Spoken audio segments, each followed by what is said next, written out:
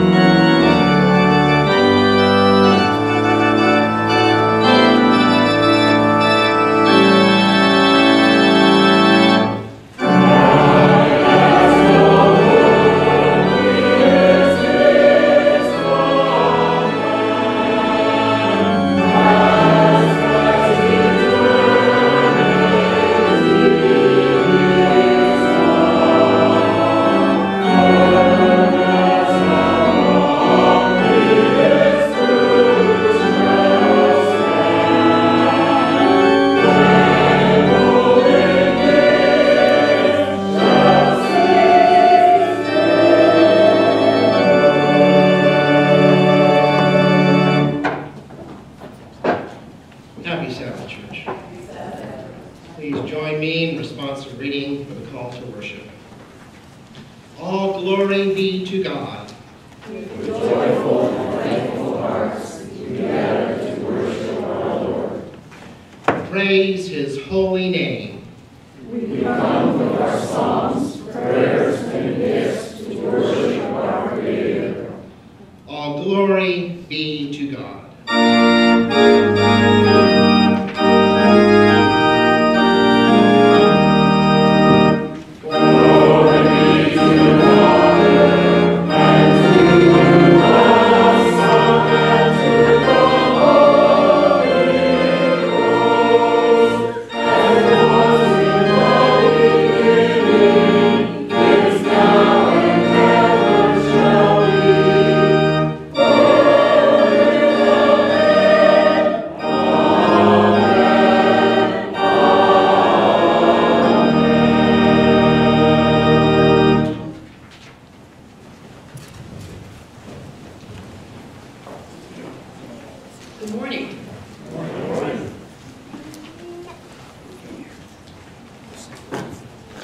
In Malachi 3:10-12 is one of the most quoted passages on tithing.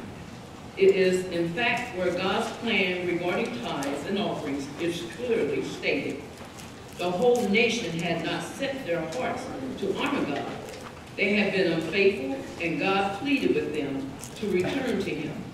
God noticed their blemished offerings, the priests' unfaithfulness, and Judah robbing God.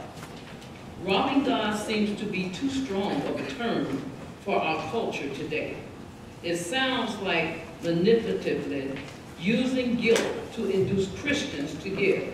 But God owns the gold and the silver. He has no need for our money. Rather, God wants the heart. He desires a covenant relationship of love that is demonstrated in faithfulness. You were bought with a price, 1 Corinthians 6:20. By the blood of Jesus, let nothing come between God and you. Your faithfulness is tied to your gratitude, and it is demonstrated by your cheerfulness in returning tithes and a free will offering. May the deacons.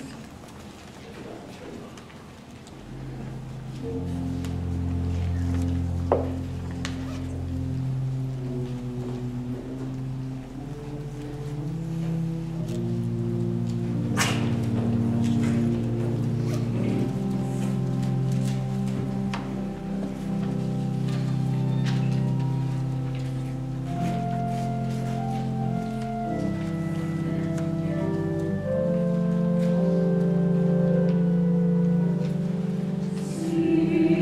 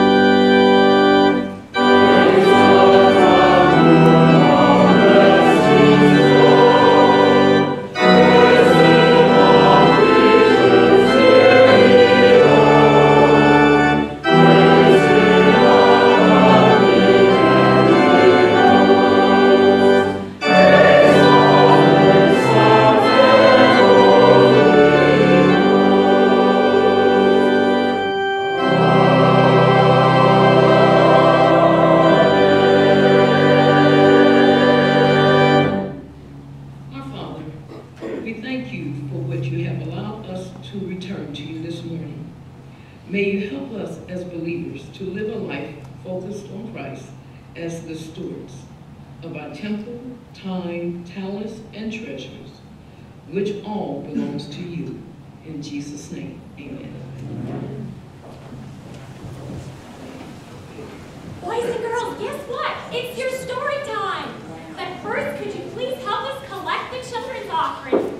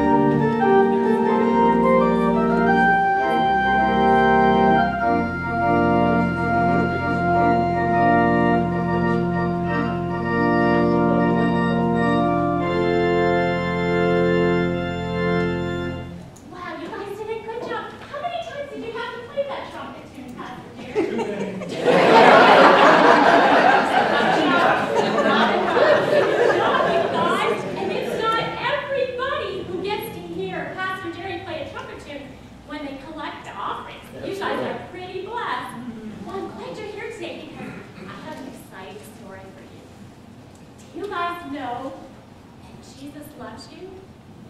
Do you know Jesus loves you? Some people say this much. Jesus loves you so much that he came down from heaven to this dark world. Why would he do that? Because he loves you so much. And when he was here, he made sick people feel better. He smiled at people. He touched people. He made people who were blind see. He was even kind and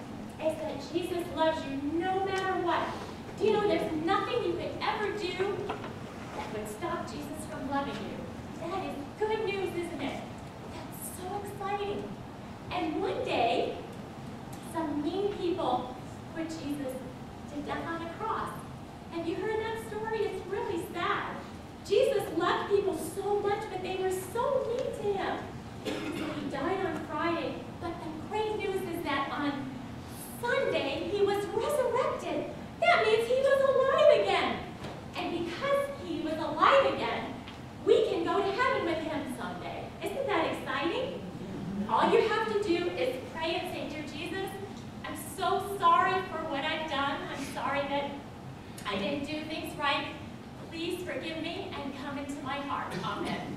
And Jesus is in your heart. And you know what? When you have exciting news, don't you want to tell somebody? Like, do you ever get a new toy and you just want to tell your brother, wow, I love my new toy? Or maybe you got a new puppy like Miss Daniela did not too long ago. And you just want to show pictures on your fancy phone. No, you want to show them pictures and you want to talk about how exciting it is to have a new puppy. Well, that's just what it is when Jesus comes into your heart. You want to share it with everybody. Let me see if I can show you about this. Okay, so let's say that this jar is you, okay?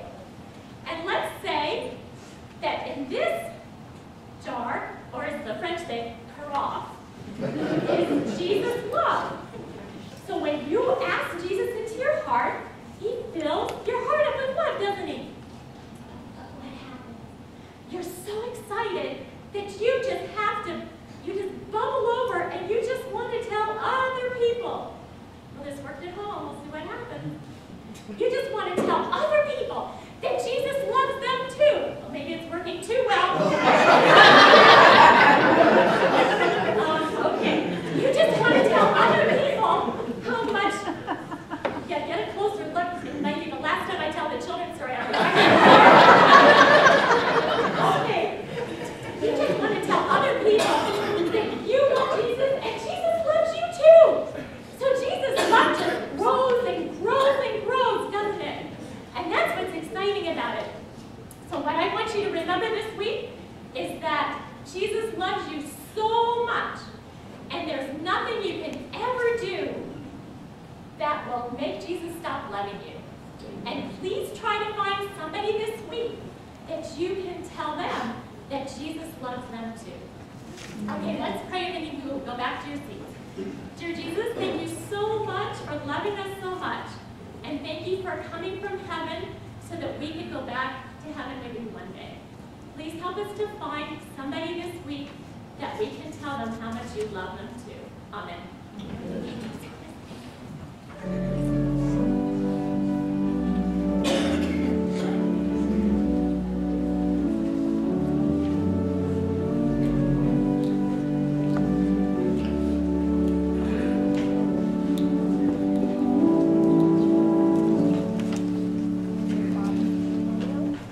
Good afternoon. May God bless each one of you. Our scripture today is from Matthew 28 through 30. Come to me, all who labor and are heavy laden, and I will give you rest. Take my yoke upon you and learn from me, for I am gentle and lowly in heart, and you will find rest for your soul. For my yoke is easy and my burden is light.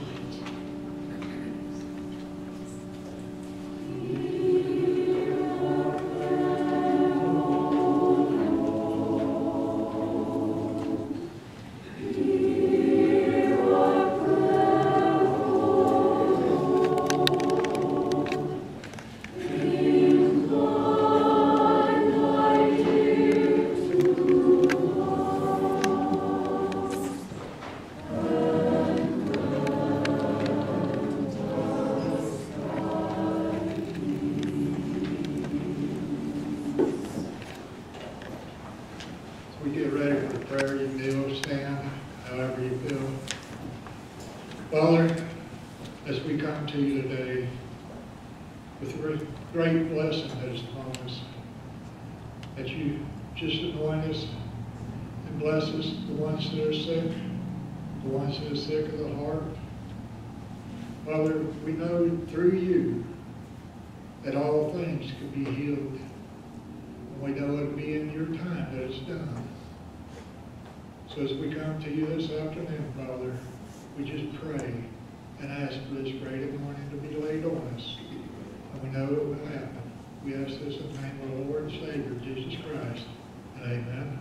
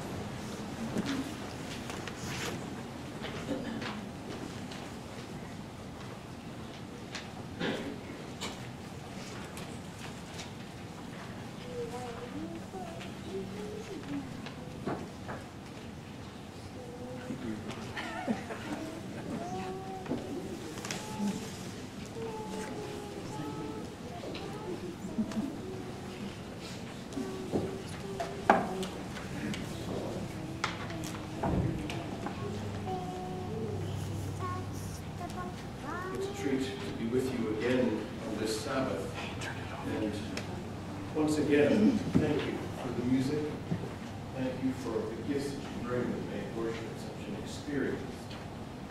Not an experience that we observe, but one that we participate in. And that's really what the walk with the Lord is about. Walking with Him, experiencing Him, not knowing about it, but engaging with and being with Him. I turned it on. This happened last time. And it happened again. So let me start over again. Thank you, choir. Because the music engages our souls and our hearts, and we sing with you. And that's what worship's about. It's not to sit back and watch and be awed, although we are. It's to join in with this time of worship together. Jerry, thank you for your continued leadership and blessing. And it's a joy to be with each of you. And maybe if I come here a couple more times, I'll figure out how your microphone works. James says in James 5, "Are any among you suffering? They should keep praying about it. And those who have reason to be thankful should continually sing praises to the Lord. Are any among you sick or weary? You should call for the elders of the church and have them pray over them, anointing them with oil in the name of the Lord. Prayers offered in faith will heal the sick and the weary, and the Lord will make them well. And anyone who has committed sins will be forgiven. Confess your sins to each other and pray for each other, that you might be healed. For the earnest prayer of a righteous person has great power and wonderful results." Hear those words again. If you're in trouble or suffering, don't stop praying. If you're sick and weary, struggling with brokenness in spirit or relationship, ask for help. Call the elders to join you. Confess to each other the sin that separates and divides, for then the prayer of the righteous finds power. Do you remember the passage I shared with you last Sabbath from Psalm, which one? David, very good, you were listening. David looking up at the starry heavens says, "When I consider your heavens, the work of your fingers, the moon, the stars which you set in place, who am I that you care about me? Who am I that you are mindful of me? Who are we that you care about us? Who am I?" We're created on purpose, for a purpose. Created to be the trustees of everything that has been made. More than that, we're called by name. He knows our frame. He who made us knows that we're dust and knows how much we can bear. As the Father has compassion on His children, Psalm 103, so the Lord has compassion on those who love Him and revere Him. For He knows how we're formed, and He remembers that we're dust. And occasionally, dust needs some help. Dust needs that strength that only comes from outside of us to guide us and to direct us. The words of Scripture that were offered this morning from Matthew. "Come to me, all who labor and are heavy laden, and I'll give you rest. Take my yoke upon you and learn from me, for I am gentle and lowly of heart, and you will find rest for your souls. For my yoke is easy, and my burden is light." Do you hear what He's saying? Come and let's do an exchange. I'll take your yoke, you take mine. Mine's easy, because it's a yoke that we wear that is a yoke of trust, absolute confidence that God's got this. He's got our back. He's got our future. He's got our past. He's got all. Do you know, sometimes we long for our old yoke. And while we'll take His for a little while, sometimes we just sneak back and we pick up that yoke of burdens and worries because it's what we're used to. It's hard sometimes to leave it with the Lord and to trust Him. Because as Gordon Dahl says, we're a people who tend to worship our work, work at our play, and play at our worship. Self-determined, self-directed, such that faith is only about trusting God for the things we can control, like hurricanes, earthquakes, wars, and death. The rest, I got it. He says, Are you burdened? Are you heavy laden? Do you find yourself weary dealing with the issues of life, be it physical health, relational health, or spiritual health? Come to me.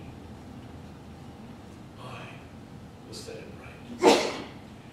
Oftentimes we neglect the words of Christ and the invitations to experience the new life that he offers us. The new life that is empowered by whom? The Holy Spirit. The Holy Spirit's the one who quickens our hearts. The Holy Spirit's the one who speaks to us and says, this is the way, walk ye in it. The Holy Spirit is the agency of God's presence on earth today.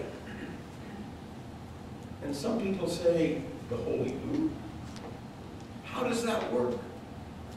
And so often we kind of tuck it away in a corner, in a theory, in a context or a doctrine, and the Holy Spirit's not going to say, let me out. Let me live with you, and let me quicken your footsteps and enliven your hearts. Let me bring those blessings that will help you truly be alive and experience the abundant life the Lord brought to us. We have neglected to enter into the signs of the covenant. You know, what are the signs of the covenant? The Abraham covenant, the first one was what? What was the sign of the covenant? Circumcision. A physical sign. This is what a sacrament or a sign is, a covenant. It's that physical and outward sign of an inward and spiritual grace. Circumcision, physical and outward. What's the inward and spiritual grace? Take your Bibles right now and look at Deuteronomy chapter 10, verse 16. And I'll hurry up and get there to make sure that was the right reference. I think it may be 4, I'm not sure. Oh my goodness, my memory works. Circumcision, the physical flesh of circumcision. Outward and physical, right? This is the inward and spiritual grace. As God speaks through Moses to the children of Israel, they've been taught the ritual of circumcision. But what's it about? Moses said, let's go back to verse 15. The Lord delighted only in your fathers to love them, and he chose their descendants after them. You, above all peoples, on this day have been chosen by God. Therefore do what? Circumcise what? The foreskin of your heart. Be no longer stiff-necked. Be no longer of the stony heart. Cut it away. And the Holy Spirit's the agency of that circumcision. So you get what I mean when I say it's an outward and physical sign of an inward and spiritual grace? You with me? Give me another sign of the covenant that we're instituted and invited to participate in. Because these are experiences. If you don't think circumcision is a personal experience, you're not a guy. You can't do it in theory. Give me another one. Baptism. What's baptism about? Outward and physical sign of being what? Buried into the water and what? Raised to new life. And that inward and spiritual grace comes, as Miss Karen was telling the kids, it's about telling Jesus, I don't want to do it alone. I've got to have you in my life. Help me to be new. Okay, that's another one. What's another one? Communion. Communion. What's communion about? Well, this is Sabbath School 101. What's communion about? What are the elements of communion? Tell me. Bread and wine. Bread and wine. What's the bread symbolic of? Christ's body. Body of Christ. What's the wine symbolic of? What is communion really a continuation of? Passover. The Passover Seder. Remember the night when the death angel was to come? What were the children of Israel told to do? Take a lamb, sacrifice, and put the blood where? On the doorpost. On the doorposts of their house, and they were to eat it, and they were to make quick bread. And then their exodus would begin. What happened when the death angel came to Israel to bring death upon all who had not partaken of this free gift? They died.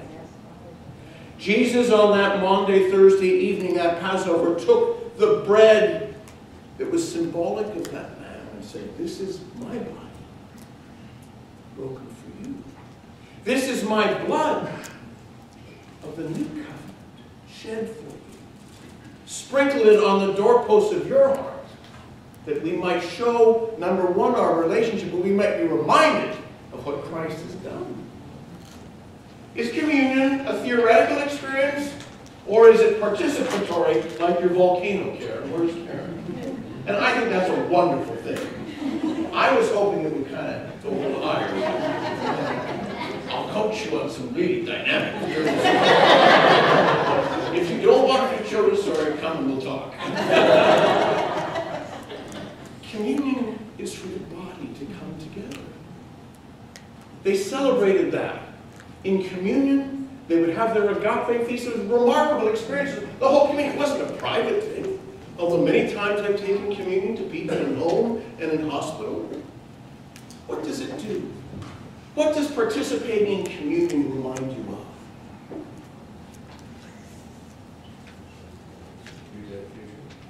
Rededication. Reminds you of the sacrifice, of your commitment. What's it like when you sit down with friends and have a meal? Reminds you of your belonging together. And this is that holy meal. We don't believe that the communion in itself is efficacious, as our Catholic brothers and sisters do, but that's okay. It reminds us of that great arc of salvation history, that by sharing in it, you're part of it today. Give me another ceremony or a sacrament that we celebrate. Wash feet. Washing feet. What's that symbolic of?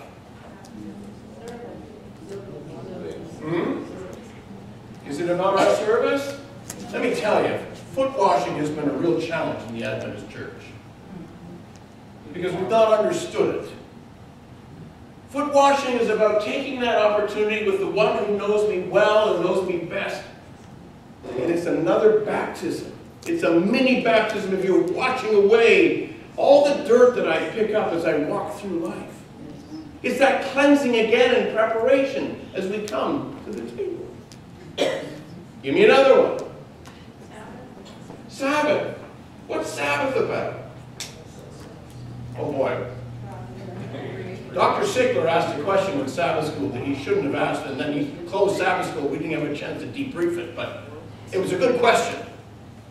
We'll talk about Sabbath at some point. What is Sabbath about? Who's made for Sabbath? No, Sabbath is made for us. You're not made for Sabbath. Sabbath is God's gift to keep you in relationship, in worship, with friends, with family, in service. Sabbath keeps us more than we can keep it. A sinful person keeping a holy day doesn't edit. A holy day keeping a sinful person, that works. Give me another one. You're doing pretty well. Let's go to the first, what? Marriage. Marriage, yes. Marriage, as we join people together, Boaz and Ruth, remember how he took his cloak and covered Ruth? Symbolic of the two becoming one? Which is such a wonderful metaphor and example of what it's like to be complete. The Lord said, let us make mankind in our image. So he just made a bunch of men, right? No. He made a man, and then he improved it and made a woman. But both men and women are in God's image. God is not a guy. God is not a woman. God is both perfect. And marriage is called to symbolize that. Give me another one. Baby dedication. Sorry? Baby dedication. Didn't hear. Baby dedication. So the dedication of the temple, when Jesus was at 12 years of age, he went and completed his if you will, they call it the bar mitzvah now, but at birth, the dedication of the child. Okay, that is another, presenting and coming to the Lord and saying, thank you, Father. Help me to be a better, best parent. Okay, Let's go to the front of the alphabet because we're going to be here a long time if you don't get this one.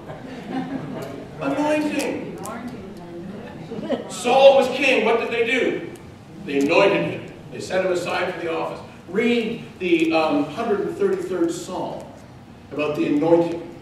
How the oil of Aaron drips down through his beard. When they anointed in those days, it wasn't using a perfume like we do today, where it's a vapor alcohol base that quickly dissipates. Barb, do you wear perfume? Brian, what kind of perfume is it? It was fun till the pastor asked me that question. When I was dating Kathy, many, many years ago, the perfume du jour was Charlie. And whenever I smelled Charlie, I thought of her. The anointing on Aaron, the anointing on Saul. When the woman anointed Christ's feet, that didn't just disappear a few hours later. That stayed on you forever. Imagine what it was like when he went to the cross. When they're beating him and he's sweating drops of blood, it awakened the fragrance of that oil. And the fragrance, he smelled that. There was one fragrance of grace. And as they call us to anoint, what's the purpose of the anointing? Just to smell different? It's to come forward and to say, Lord, I'm bringing to you all that I am and all that I need. Grace me with your presence. In a special way, fill me and help your Holy Spirit to walk with me as I go through life. We think about the one who is righteous and caring and guiding. The one of the signs of the covenant where we're asked to come and to present ourselves. Remember how Jesus said, in fact, it's in Isaiah, he said, any of you thirsty? Come drink. Participating in these signs of the covenant doesn't require that you be perfect, that you dress well, or that you have this or you have that. He just says, if your heart is quickened, come. All the wood came. When he fed the thousands upon the hillside, he didn't condition their reception of that. Just, if you're hungry, come. We have so partitioned and partitioned off the elements of the church that we find ourselves in little walls wondering, okay, what can I do? How can I experience my Lord in a lively and an experiential daily walk with him? Because the signs of the covenant are the real encounter with his saving, healing, transforming grace. It's the intersection where you present yourself with all of your anxiousness, in the midst of your worries, doubts, guilt, and shame. You come to the Lord of Lords and experience the power of acceptance. It's where your life comes into the power of confessing your need, knowing that God wants to hear it. In fact, he knows it before you say it. And you say, Lord, help me. That's what we're talking about with anointing. Oftentimes, anointing is that which we can compartmentalize to that point of life in healthcare where you're on your deathbed. Medicine can't fix it, let's call the pastor. When the pastor comes in to anoint, which is more like last rites than it is first rites. Brothers and sisters, faith is never something you turn to when science and medicine give up. Faith is something that walks with us every part of the way. We don't only anoint in extremis, we anoint in all of life. Lord, heal me. Lord, touch me. Lord, save me. The anointing is not mysterious hocus pocus stuff. It is simply coming and saying, Father, here am I, publicly with my family, publicly with my church, saying, I need some help. And no one knows except you and God what that help or what that request is. The elders, Elder Vince and I will offer this anointing for you today. Some wonder, why would you do for a whole church? Is it something you do privately? Yes, you can do it privately. But I think we have to take anointing out of the closet, as it were, and celebrate the gift that God has given us, because as a congregation, there are many who are hurting. As a church family, your doors were almost closed. Is there a need for healing corporately? Yes.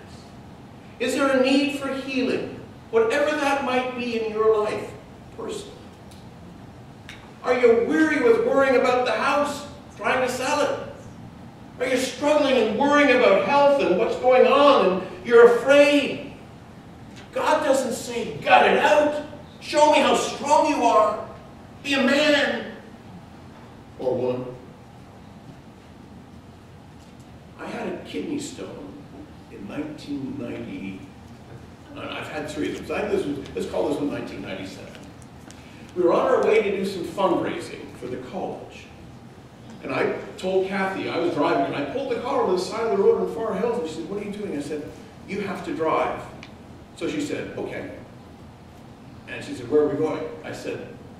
She said, "I don't know how to get to the Fritchies." She said, "We're not going there. We're going to the hospital." I had something that was wrong. I didn't know what it was. When I got to the hospital, I sat, and they gave me a wheelchair, and I was doing the dance that would never stop. And the ER person said, "What's wrong?" I said, "I got this pain." He said, "Oh, you look like a kidney stone." I said, "Okay, that's fine." 3 heart attacks came in by squads. Heart attacks trump kidney stones, or kidney stones trump heart attacks? Heart attacks trump kidney stones. So it was midnight now before I got any hope of getting the Kickapoo Joy Trees to feel better. They wheel me into X-ray because they want to do the dye and the contrast. They come in, I'm going in X-ray, I'm still writhing in pain.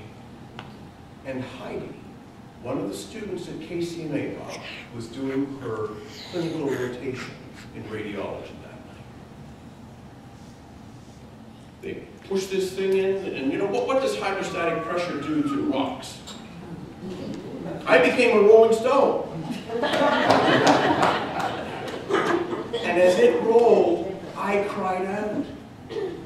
Heidi had just gone behind the screen, you know, where they say, "Take a deep breath, don't move." She got to the "take a deep breath," and I went, "Ah!" What did Heidi do? Did she say, "Wait, you're the college president, you're a grown man, suck it up"? No. She didn't say, "It won't take long." She left her post and she came right up and she said, "Hold my hand, I won't leave you." Pain, fear, separate us. And Heidi did what she needed to do. You can't teach that, you can only catch that. She said, "Hold my hand." God says to you today, if you're struggling and you're feeling separated because of the worries and the burdens of your heart, and you're waking up at 3 in the morning and you can't go back to sleep because something's on your heart, bring it to Jesus. He wants to hold your hand. That's what healing is about. Pastor Jerry or Pastor Vince and I will stand here and in front of you ask you to come on this side or this side. And as you come before us, pretend this is Walgreens, okay? You know how you're not supposed to crowd where you hear the other person's medical information? Keep the line there, and then one by one come before us. And we will ask this question of you. What is it that you seek healing for today? And you will tell us in confidence. We will pray, and we will anoint your forehead with a balm. It's a fragrance that we use in the medical center for our anointings, and I've used it all my life. And then we invite you to go back and to have this. You've thought about this for a week. If you were here last Sabbath, you're aware of this opportunity. There's no compulsion. There's no, everybody's got to come. This is for you to come before the Lord. But let me say this. Your coming before the Lord is also a witness. It's a witness saying, I need the Lord. You know that wonderful song? You have to have Joanne Gilkey sing here someday too, but people need the Lord. And that's what we're saying today. And by the mark of the oil, the balm on your forehead, is simply saying, Lord, pay attention here. Not that he doesn't, but this is special focus. Because you have come, you have sought, and you have received the promise of his blessing. Take my yoke upon you. For my burden is light. He says to us, you have not because you ask not. Ask and it will be given to you. Seek and you will find. Knock and the door will be open. Come. Prove me. Test me, says the Lord. And know that I have come to give you life abundant. Amen. Let us pray before we begin the service. I have Pastor Vincent come up and join me. And let us pray. Because there isn't one amongst us who's sicker than another. There isn't one of us who has more need than another. Every one of us have needs, and God cares about every one of us. And we care about each other. Let's pray. Gracious Father, so often we go about life, doing it on our own, thinking it's all up to us. And you break through and say, hold my hand. Hold my hand when you're driven apart from those you love, when you're consumed by anxiety and worry. If that isn't sick, I don't know what is. Come unto me and hold my hand when you wrestle with physical ailment or spiritual ailment or financial or whatever ailment it may be. Don't let those things separate and be a wedge between God and you and your family, or you and life, or you and yourself. Bring it to Jesus and ask him to heal. Today, Lord, as we have prayed and we have confessed of our sins, we come before you as a people, acknowledging you as our Savior, you as our Creator, you as our Redeemer, and you as our Sustainer. May these beings of dust that we are come before you and ask you for help. We pray in Christ's name. Amen.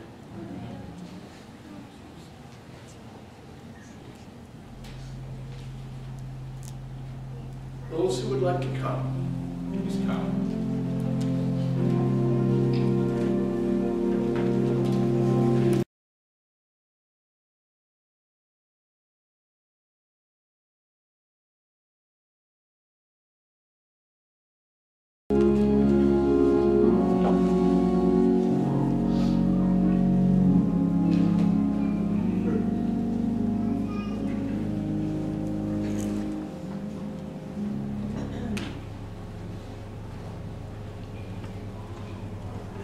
Always be full of the Lord, of the joy of the Lord. I say it again, rejoice. Let everyone see that you're considerate in all that you do. Remember, the Lord is coming soon. Don't worry about anything. Instead, pray. Tell God what you need and thank him for all that he has done. If you do this, you will experience God's peace, which passes all understanding. And his peace will guard and guide your hearts and minds as you live in Christ Jesus. The Apostle Paul, or the Jude, closed his book with these words. And I commend each of you, those of you who've been in prayer this day, those of you who've come forward, those of you who have brought to Jesus the thing that besets your heart. Now unto him who is able to keep you from falling, and to present you without blemish before the presence of his glory, with rejoicing. To the only God our Savior, through Jesus Christ our Lord, be glory, majesty, dominion, and authority, before all time, and now, and evermore. May his Spirit be amongst you, his healing be upon you, and his grace within you. Amen. Amen.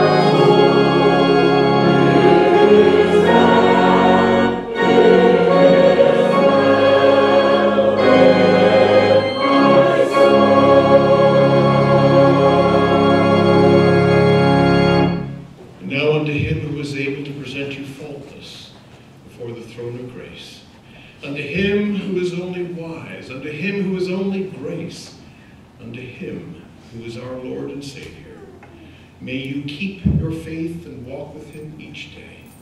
May you go forth from this service trusting that what he has promised will happen, for he is faithful, that you seek and he will be found. You ask and it will be given. May you in turn give and bless others in the course of your life. I pray in Christ's name. Amen.